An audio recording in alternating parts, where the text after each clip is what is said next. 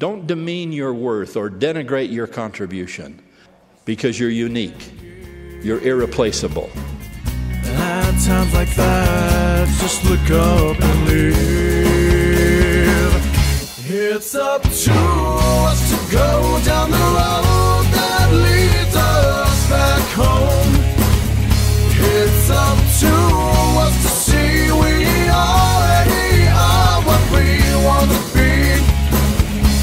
Don't give in to what others say. Seize the moment right here and now. Welcome to the Worth of Souls podcast, lesson 6. I am Andrea. And I'm Brent. Don't ever forget what Elder Holland said. You are unique. You are irreplaceable. In the lesson today, we're going to be talking about how we can view everything in this world as a stewardship. We are almost halfway through this podcast series. Can you believe it? Oh my gosh, it's awesome. Haven't we learned so much together already? At the beginning of these podcasts, we talked about the purpose of these lessons, and that is for each of us to become one with Christ by learning to see, think, feel, and do as He would. And how do we do that?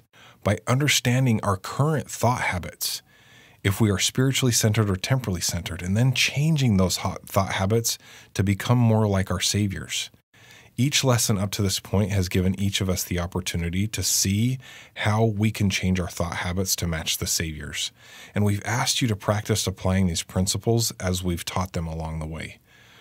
By way of review, we want to go back and look at those lessons and really congratulate you on how much you have already learned. This is our cheerleading session. You'll remember in the first lesson that we introduced you to the three worlds we live in every day and mentioned that it is our responsibility to choose to either be temporally focused or spiritually focused. Then we talked about the story of Nephi being tied to the mast, the principle that he understood, that if we're spiritually centered during adversity, we release the power of Christ and miracles can occur either in our external environment or within us personally. And then we introduce the power of praise and the concept of praying always in order to start seeing as Christ sees. Then we talked about Alma's process of change and understanding the process it takes to plant a seed, which is, a thought or a question, and then experience the confirmations from the Holy Ghost, and how when we experience the Holy Ghost, we feel the swelling feelings and the enlightenment of our mind and enlarging of our soul, and how it just becomes delicious to us.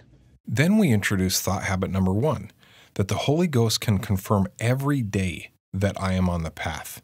And we talked about how the celestial kingdom is the easiest kingdom for you and me as Latter-day Saints to qualify for. We went into detail about the process of justification and the magnificent role that the Holy Ghost has in our lives. In thought habit number 2, we talked about separating our worth from our performance and developing high feelings of self-worth, and that we were never sent to earth to prove our worth. And then in thought habit number 3, we discussed the performance cycle. The performance cycle. And where we get stuck in a temporal focus compared to using performance the way we're supposed to glorify God, to become like Jesus Christ, to qualify for grace, and to qualify for the riches of eternity. And can you believe how far we've come already? And we're only through thought habit number 3. In these first few lessons that we've already covered, it can feel a little bit like when you go to an uplifting seminar or a conference weekend and there's so much new information that you've committed yourself to applying.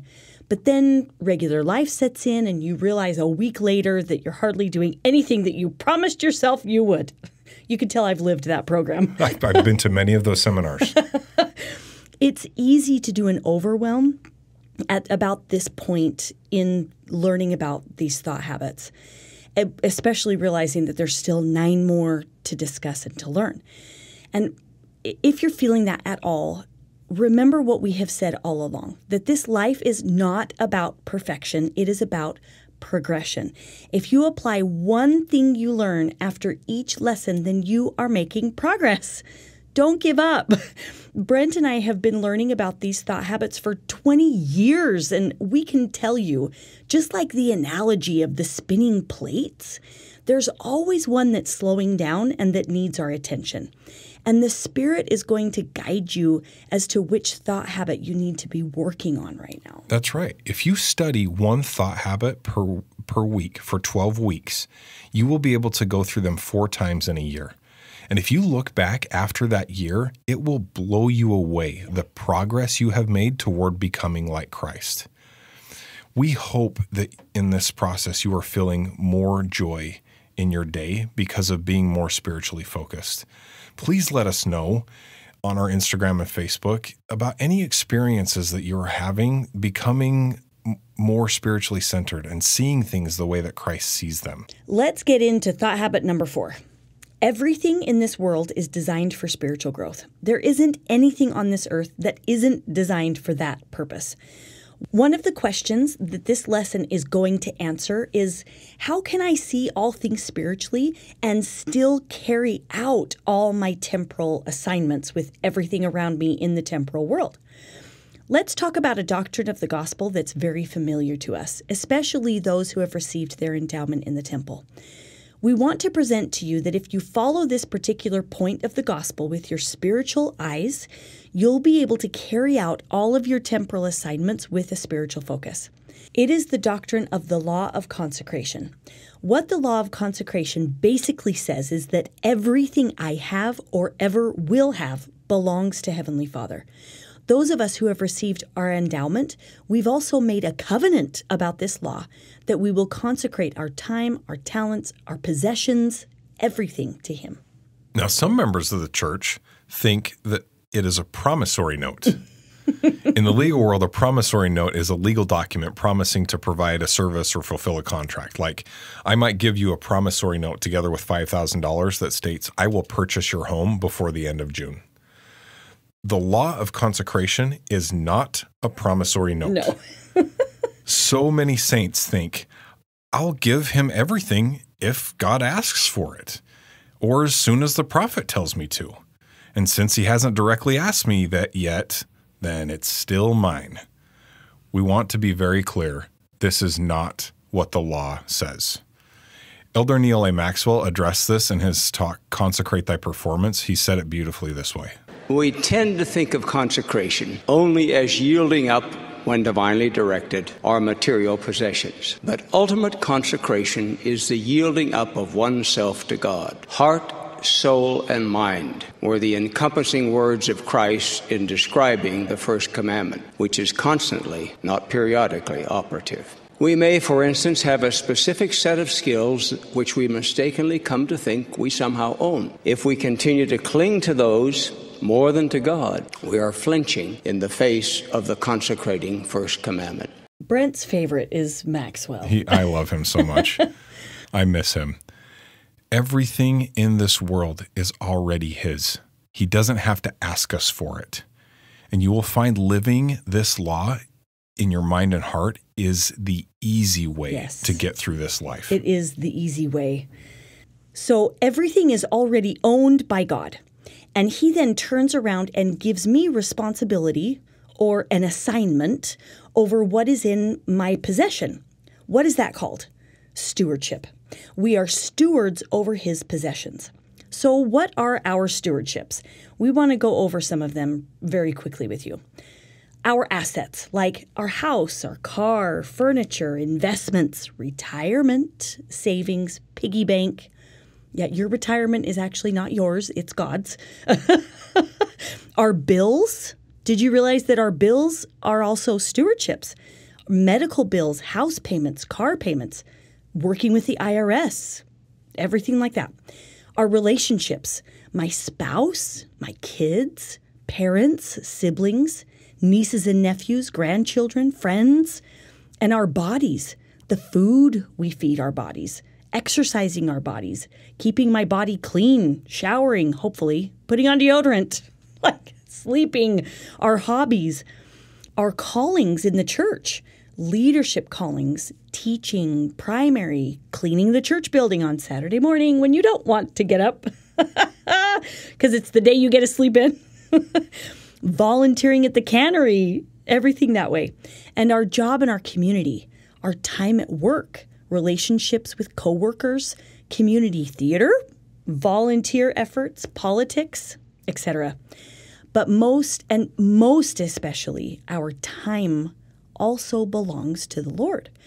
Elder Cook reiterated that all of these are our stewardship assignments in his talk, Stewardship, a Sacred Trust.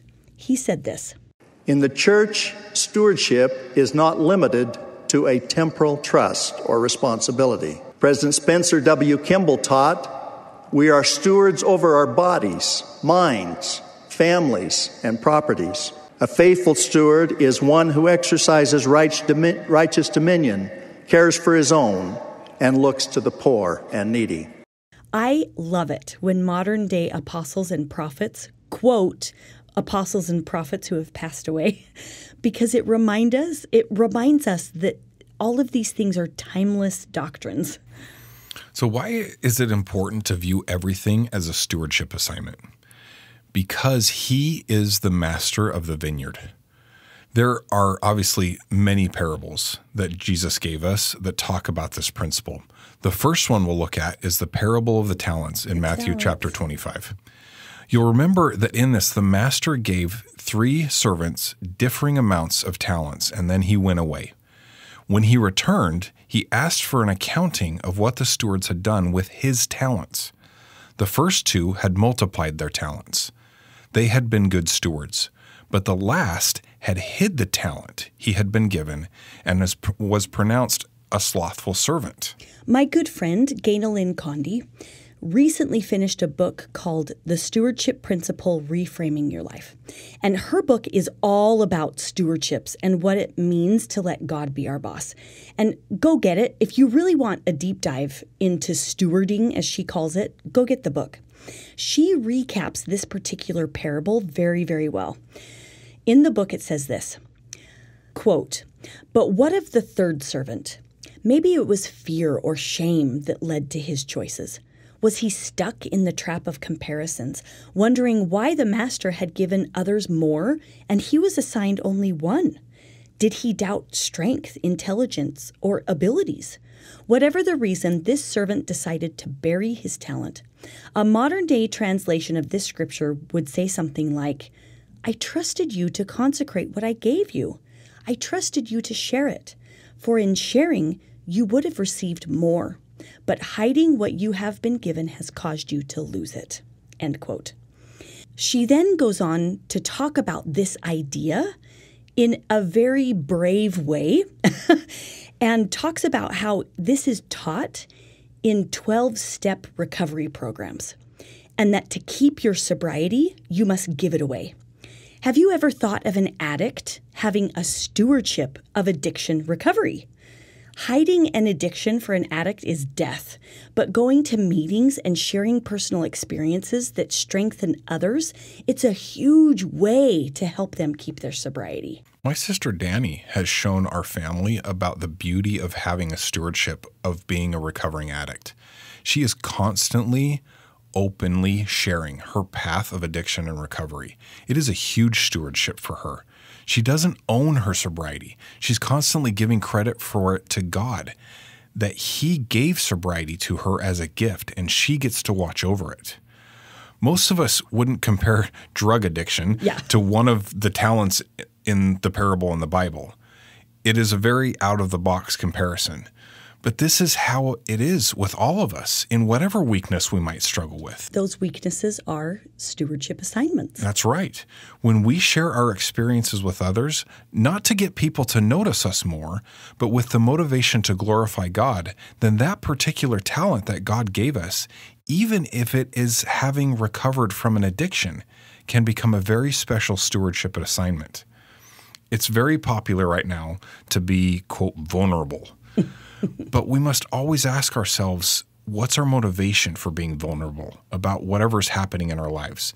Is it to receive recognition, or is it because we view our journey as a stewardship and want to glorify God by letting our light shine? We are the only ones who can decide where our hearts are within this idea. The next parable we'll look at is the parable of the laborers in Matthew chapter 20. See if you can identify where the laborers had what we call an ownership problem. In this parable, the master of the vineyard hires different laborers throughout the day to work his land. And at the end of the day, he pays them all the same, even if the laborer had only worked for an hour compared to those that had worked all day. The laborers that did work the whole day, they thought that they had been wronged, and they confronted the master of the vineyard. And he reminded them that they had agreed on a price before the work even began, and it was his right as the master to pay everybody as he saw fit. What did the laborers see as theirs? What did they own in this? They had an ownership problem over their time and over the decisions of the master. And we're not so different from them. How often do we try to take ownership over what we feel like the master should be doing for us, or the way we think he should be answering our prayers? Everything is his. I'm just a worker in his vineyard, and I'm going to check in with him first to see how he wants me to handle my stewardship assignments in his vineyard. It's just like when you work at a job. You talk with your boss about how he or she wants you to carry something out. It's the same pattern with the Lord. He's our ultimate boss. What did we learn last week? That our performances are to glorify God, to become like Christ, and to build up the kingdom. None of my performances are to build up and glorify me when I'm spiritually focused. It's the same thing with stewardships. All of them are to glorify God. And what's the opposite of stewardship? Well, we've already mentioned it. It's ownership. We have a problem in this temporal world of ours. That is that Satan tries to convince us very effectively that everything that we have is ours. Mine. We actually learn this as infants. What is usually one of the very first words that a baby learns? It's mine, especially if they have siblings. Yeah. Try to take away something from a toddler. What are they going to say? Mine. That's one of the first words they learn. When we buy a home, it's ours. We own it. Or we think, right? Or we think we do. Our car, anything that's in our possession, we think we own it. But guess what? That is one of Satan's great lies. It is not our home. It's the Lord's home. It's his car. It's his food storage. We are just leasing all of this stuff while we're here on earth. If in my heart I believe I have ownership, then it is very hard to focus spiritually on my temporal world assignments. Yes, it is a lot harder. It's a lot easier to really grasp this concept with an example. So let's jump into a simple example with my neighbor, Brother Smith. Let's call him Brother Smith. So Brother Smith comes one day and says, "Hey, Brent, can I borrow your vacuum?" And I have a good relationship with him, and so I say, of course, take it for as long as you need it. Then when the vacuum comes back, the next day I try to use it, and I discover it's not working. And I do everything I can think of, but it's obviously broken. And I find out that it's going to cost $50 to repair the vacuum. Under stewardship, using a spiritually focused mindset, it makes no difference to me if I use Heavenly Father's money that is in my bank account to fix the vacuum, or if I go to Brother Smith to ask him to use Heavenly Father's money that is in his bank account to fix the vacuum. It makes no difference the source. So after discovering the vacuum is broken, I go to Heavenly Father's bank account in my name to get the money to fix his vacuum. And I have no animosity about this whatsoever. I am doing this for him. It's his vacuum. I can follow through with the stewardship feeling just fine without hatred towards Brother Smith. What major law have I just followed in this situation? I've gotten the beam out of my own eye first. If I have no animosity and no need to go to my neighbor to demand his money to fix the vacuum, then I have no beam in my own eye. I have removed it. What if the Lord tells me, "Brent, Brother Smith needs to help fix the vacuum. Will you please go ask him to use my money from his bank account to contribute?" So I go to my neighbor and I talk to him about the situation. If I have removed the beam out of my own eye, and if I have no need to demand my neighbor pay for the vacuum, How will this situation change because of my emotional state? When I act as a steward for Heavenly Father, I have no need to win.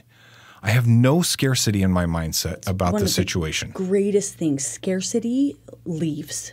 Exactly. It's awesome. And I can act out of complete abundance in my heart and mind. Now, what if I go to Brother Smith and he refuses to help? Maybe he says, I don't think I need to help because your vacuum wasn't working that great when I used it, and I don't think we broke it. I didn't go to my neighbor to win or to try to force him. I went to serve Heavenly Father because the Spirit asked me to. My neighbor can tell me no, and I can still respond in love because I have removed the beam and I'm acting as a steward. There are some people who really have an issue with getting into this mindset. Why? Because like in this example, they want to teach responsibility to Brother Smith. They got to teach him a lesson. They take ownership over the vacuum, but also over Brother Smith's response. But is that our job or is that the Lord's job? When we go to force someone or when we expect a specific reaction and don't get it, those are clues that we are acting from ownership, not stewardship. We must have the Holy Ghost with us in situations like this. And when we react out of frustration or anger or malice, feeling that we need to win and he needs to lose, then we have an ownership problem and we are going to lose the Spirit. In an ownership paradigm, when we go to Brother Smith, that conversation would take a negative dive. We would demand he helped to pay for fixing the vacuum. We would accuse him of ruining our stuff. Then, of course, he's going to react and disagree and argue. And that is exactly how fights between neighbors start. Yeah. And they can last for years and years and years. And all of a sudden, you don't remember why you were mad in the first place. And ultimately, the most important thing is it drives the Spirit out of our lives when we do this. Yeah, exactly. Another reason that came to my mind that some have a hard time wrapping their heads around stewardship is they feel like that they'll become a doormat and people will just take advantage of them. But guess what? We are never taken advantage of because God also loves boundaries. He's the most boundaried person in the universe. I can never become a doormat because I use everything and every situation in my life for spiritual growth. And with this mindset, there's always room for a win-win, as Stephen Covey calls it. And I will never allow someone to misuse me because I pray and I get direction from the Spirit before I make choices with my stewardships to keep the beam out of my eye. That's right. So if Brother Smith comes at a future time and wants to borrow my carpet cleaner, what am I going to do? I will act within the boundaries the Spirit directs me to act with. In the moment he comes over, I will immediately go into prayer and ask Heavenly Father if he wants Brother Smith to borrow his carpet cleaner. It's Heavenly Father's. And if the Spirit tells me no, then I tell Brother Smith, sorry, I won't be able to. But if the Spirit says yes, he can borrow it, then I'm going to let him use it because I don't own anything. It's all Heavenly Father's. And when I interact with my neighbor, I need to communicate as the Savior would. And being in a stewardship paradigm makes it so much easier to react as Christ would in every situation. Let's add to the story. Let's say the bishop calls you after like a month of the vacuum incident and says that they need help buying a vacuum for the church. Their vacuum broke and they're a little short on funds. And he knows that, maybe you're in a position to be able to help and he wanted to reach out. Then how would you respond to the bishop? Well, of course. Yeah, sure, Bishop. I'll be right over with a check. Yeah, exactly. And after the conversation with the bishop, how do you feel about it? Well, I feel great. You feel good because you want to help. What the bishop didn't tell you is that Brother Smith broke that vacuum from the church too. Now, I don't in that scenario, I don't have any issues paying for the new vacuum because in my mind, that's the Lord's vacuum. And he's come to me and asked me for help through the bishop. It's not a promissory note anymore. But can you see how it's still potentially an ownership focus unless I feel that exact same way about my own vacuum, that is also the Lord's. That's the exact same paradigm I can be in when I'm acting as a steward over all that he has given me. When we act as a steward, it is amazing what happens in our lives. We adopt a huge abundance mindset. Yeah. The abundance that comes is phenomenal. And we have no problem with boundaries because the Spirit directs our actions and we know everything belongs to Heavenly Father. No one is going to be able to take advantage of me because I don't own anything to take advantage of. Yeah. And at this point in the lesson, if you feel triggered or you just can't imagine adopting this mindset, I invite you to ask yourself why that might be happening. Most likely, it is because you have an ownership mindset over something or someone in your life. The Lord is inviting you to live a different way, and He will keep trying to teach this principle of stewardship to you your entire life. He's going to give you lots of chances to practice. He'll keep sending Brother Smiths into your life until you learn the stewardship principle. Yeah, that's right. The Lord taught me and Brent about stewardship in a very big way. We were renting a house in St. George, and the landlords decided to sell it. When they told us, we, of course, started looking for other places to move, and we looked, and every time we tried to find another place, the Spirit kept telling us, nope, not there, nope, not right. And it was shocking because no matter where we looked or what we did, it wasn't right. Then the Spirit started whispering to us that we needed to sell or give away everything and to only keep the things that we couldn't replace. And I remember when I was getting those impressions and I was like, oh my gosh, Brent's going to think I'm crazy. When I tell him my impressions about this, I was really nervous that he was just going to think I was nuts, that I was thinking we needed to sell everything and give away everything. But guess what? I was getting the same impressions. Yeah, exactly. Like he told me, I've been feeling the same thing. I was nervous about talking to you about it. So we started the process. We started selling everything and giving everything away. We knew the concept of stewardship, and we thought before all this happened that we had done most of the work to just consider everything stewardship. And that if the Lord came to us and to ask us to give up everything, that we could. This process taught us that we had a much bigger ownership problem than we realized.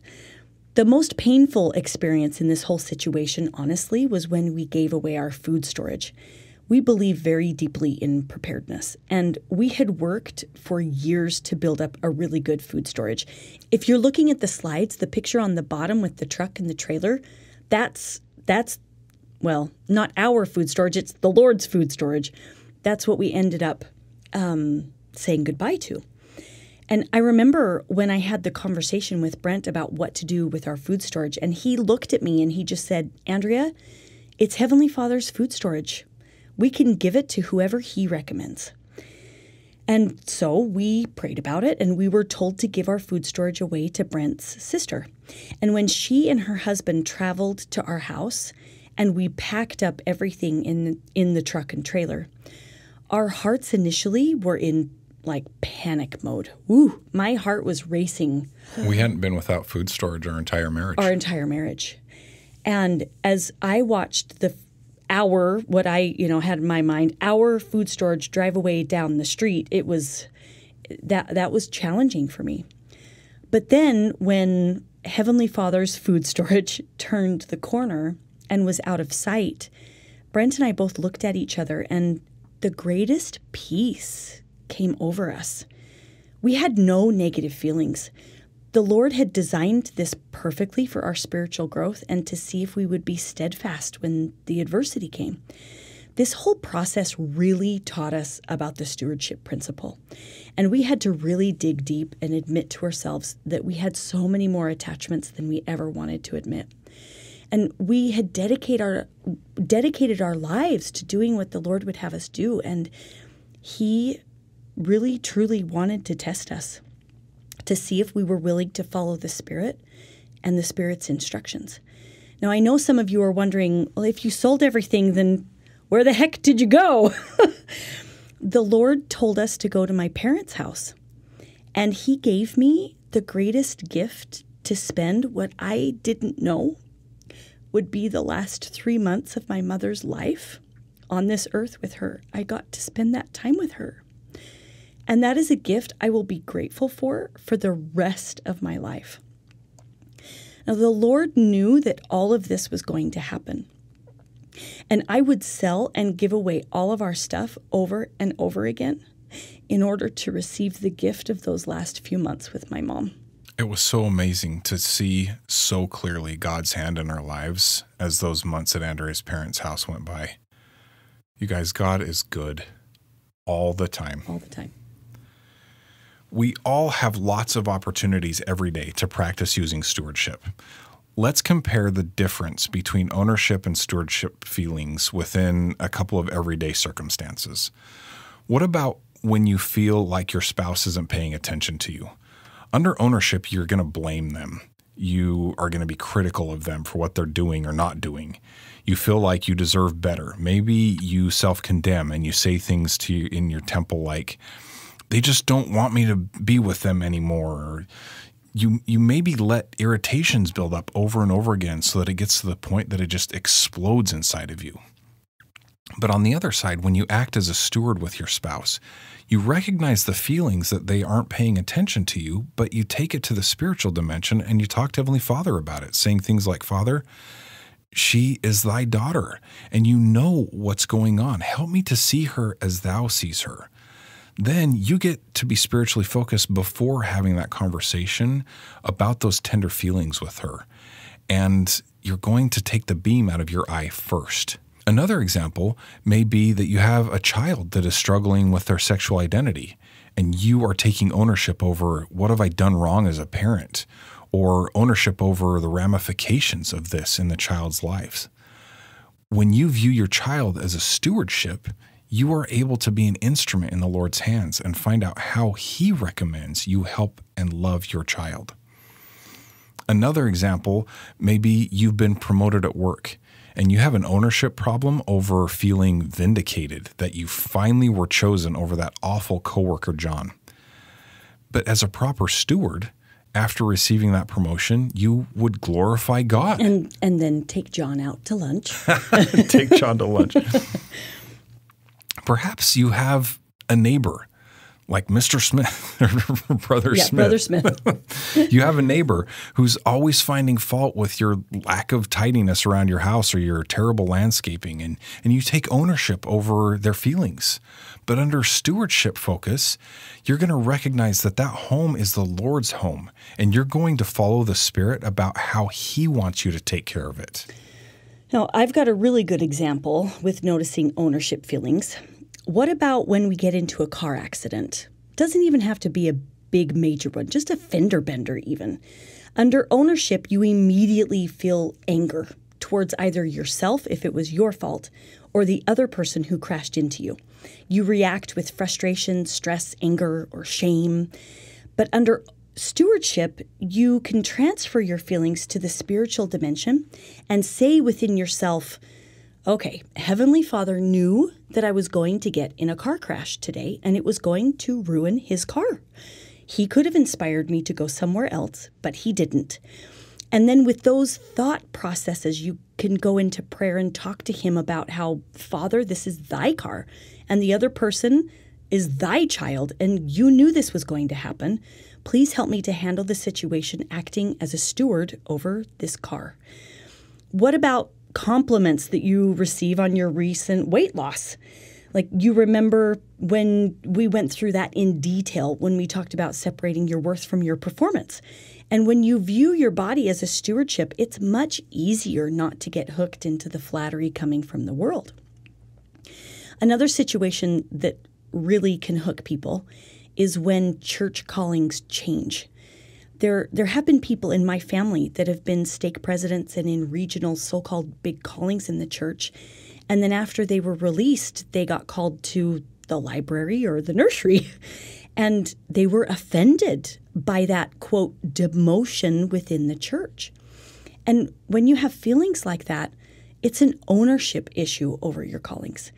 Elder Uchtdorf told a perfect story about this concept with callings in the church in a recent conference talk. He told of a stake president, Brother Myron Richens. And this stake president was extremely involved in planning the celebrations for the 150th anniversary of the pioneers' arrival in the Salt Lake Valley in his little town of Hennifer, Utah. Elder Uchtdorf goes on to tell us what happened. Just before the actual celebration, President Richard's stake was reorganized, and he was released as president. On a subsequent Sunday, he was attending his ward priesthood meeting when the leaders asked for volunteers to help with the celebration. President Richards, along with others, raised his hand and was given instructions to dress in work clothes and to bring his truck and a shovel. Finally, the morning of the big event came and President Richards reported to volunteer duty. Only a few weeks before, he had been an influential contributor to the planning and supervision of this major event. On that day, however, his job was to follow the horses in the parade and clean up after them. President Richards did so gladly and joyfully. He understood that one kind of service is not above another. He knew and put into practice the words of the Savior, "He that is greatest among you shall be your servant." What a profound example of someone who understood a stewardship in his church calling. Yeah, you could picture it in your mind. Amazing. We can look at our stewardship responsibility over our bills. This is a very effective source of doing battle with the struggle between stewardship and ownership. Do your bills belong to you or to Heavenly Father? They belong to Heavenly Father. They're all His. They're all His. When I change my paradigm and look at my bills as a stewardship, it transforms my attitude and my responses. Acting under stewardship, you talk to the Spirit about who needs to be paid first. And if you're behind on your bills and you have bill collectors calling, when you stay in stewardship, you aren't afraid to talk to them because it's all Heavenly Father's money. Yep. Now, we give these examples because most of them, Andrea and I have personally experienced, or someone very close to us has.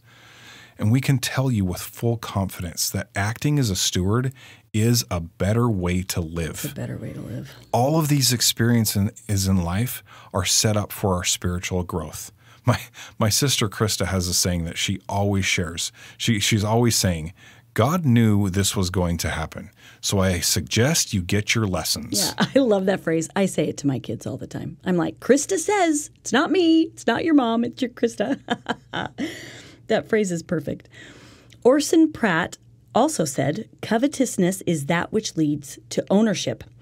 When I take ownership over my money, my spouse, children, my time, my body, that I'm choosing to rely on myself. And that is a fast way to temporal focus. When I rely only on myself, I get really hooked by outcomes, by how my children are doing in school and whether or not I have enough money, by the outcome of how my body looks. I get hooked into seeing my happiness and my success, my very life dependent on the outcomes of temporal achievements. When we live the law of consecration, it's about consecrating all of my efforts and everything in the temporal world to God. I let go of outcomes. Acting as a steward over my family, my spouse, and my time, my money, etc., I go to the spiritual world in order to get instruction about all of these things. And then the outcomes, that's in God's hands. He inspires us how best to respond when I view everything in my life as a stewardship. And is everything in my life something that He chose to allow me to have or experience? Well, yes, everything is. And does He care if I look at all those different things in my stewardship as assignments? Yes, He cares. One hair of my head does not fall without Him knowing about it. He asks us to look to Him in every thought. He tells us that time and time again because He knows that we can't do this life without Him. The more I view everything that He's given me as a stewardship, the more spiritually focused I become and the more enjoyable my day becomes. A friend of ours, Peter, who put together the manual Becoming Christ-Centered, shared a wonderful story that perfectly depicts the power of acting as a good steward for the master of the vineyard. He says this, quote, Abby was an independent, exuberant teenager. and she had been looking forward to driving for years. When she finally got her license, she couldn't wait to start driving the family car on errands and to activities. About a week after she got her license, her mother asked her to run to the store to pick up a few things. Abby had only driven alone a couple of times before, so she looked forward to the opportunity to run the errand for her mom. Everything went smoothly as she drove to and from the store. As she parked the car in the driveway, she accidentally pressed the accelerator instead of the brake. Dun, dun, dun. In an instant, she realized her mistake, but not before the garage door had a van-sized dent in it. She cried and worried about her father's reaction when he arrived home. After what seemed like hours and hours, Abby's father arrived home. He had recently learned about the concept of stewardship versus ownership. He gathered Abby in his arms as she sobbed and apologized. "I'm sorry, Dad. I ruined your garage door, and the van has a dent in it, too." Her father gently replied, "I don't have a garage door, Abby. I don't have a van either." Abby grew quiet. "That's Heavenly Father's garage door, and his van, too. You are worth far more to him and to me than any garage door or van." Abby's sobs intensified, and instilled in her was a certainty of her Heavenly Father's love for her, as well as her father's sense of love and stewardship for her, learning and growth. Why was her father able to respond with such patience and love? He had very little emotional attachment to the garage door or the van. He had made efforts to establish that all he had really belonged to Heavenly Father. He had stewardships for those things, but Heavenly Father could let anyone that he wanted to improve or ruin those things. He could have kept this incident from happening, but he did not. Instead, Abby's father recognized that Heavenly Father had chosen to allow him to grow spiritually. He gave him an opportunity to choose to be temporally focused or spiritually focused. He gave him an opportunity to see as Christ sees. Oh, I love that story so much. I mean, what an amazing emotional deposit that father was able to give to his daughter. That probably filled her love bucket up for the rest of her Years. life. Yeah. Because he focused on stewardship and not ownership. Let's look at Alma's process of change for the concepts that you've learned today about stewardship. The seed we're inviting you to plant is God owns everything, and I am choosing to see everything as a stewardship from Him. So first, awake and arouse your faculties to see as Christ sees. Once again, we have provided a list of scriptures and talks to use during your study time, specifically that are about stewardship and the law of consecration. Please review the scriptures, but also try to go to the temple. Make an appointment and listen to what the Spirit tells you about consecration within the temple walls. And if you can't make it to the temple, we invite you to review in your mind and heart the verbiage of what the Lord tells us there about consecration. Second is to exercise a particle of faith, to think as Christ thinks. You will, of course, want to pray about your stewardships, but specifically, we want to invite you to make a very detailed list of everything you have owned in the past. Very detailed. Include everything, everyone you have relationships with, any assets, bills, items, time commitments, callings, health challenges. And after making this very detailed list, take it to the Lord in prayer and tell Him you are deciding to consecrate all of these things to Him as His steward. Say in prayer that you know that He owns everything on this list. Then ask Him to inspire you as to how you need to carry out these stewardship responsibilities. This is a powerful exercise. I really encourage you to do this. And we've place it on the altar. Yes, place it on the altar. Yes. We have also included for a helper some prayer phrases in our sample prayer that we provide on our website. Third is a desire to believe and let this desire work in you to feel as Christ feels. As you pray throughout your day, you can receive a witness by the Spirit about everything under your stewardship. Once again, pay attention to those swelling motions, the enlightening, the enlarging, all the ways that your stewardships that can become joyous to you. And then use the eye of faith to see the fruits of this principle by seeing in your mind how the Lord has handed you everything. A practice that I have that's very powerful for me is I picture the Lord holding my children as they sleep. And then as the day starts, that he hands them to me for the day. It helps me remember that they're his kids. And picture the Lord saying to you, as he said to his wise stewards in the parable of the talents, "Well done, thou good and faithful servant. Enter thou into the joy of thy Lord." We do have a beautiful meditation that goes along with this lesson on our website. Please go check it out. The fourth step to Alma's process of change is to give place for a portion of my word by doing all of these things out of the love we feel for Heavenly Father and our Savior. So in this time that you give yourself, do the searching and the pondering and the praying because you love him. And don't cast out by your unbelief. Satan is going to attack you. Yeah. Remember that. He had an incredible ownership problem. He had a major ownership problem in the pre-existence. Exactly. Yeah. Big time issues. He wanted to own everything and everyone and receive all of the glory for it. So you can expect him that he is going to tempt you with ownership issues when you are trying to overcome this and trying to overcome the world and trying to unhook yourself from ownership. Expect those attacks. And as he attacks you, use the confirmations of the Holy Ghost that you've received as your shield of faith while you fend off those attacks. Don't cast your confirmations out by your unbelief. Use those confirmations as battle armor.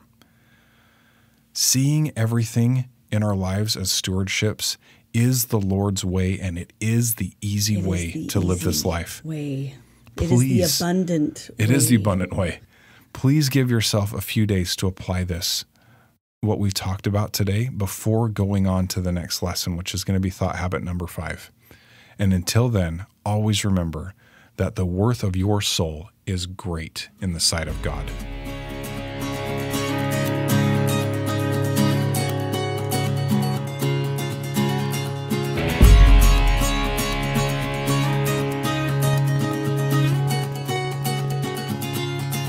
The Worth of Souls podcast is not an official publication of The Church of Jesus Christ of Latter-day Saints. If you have any questions about the doctrines discussed here, please visit the church's official website for clarification.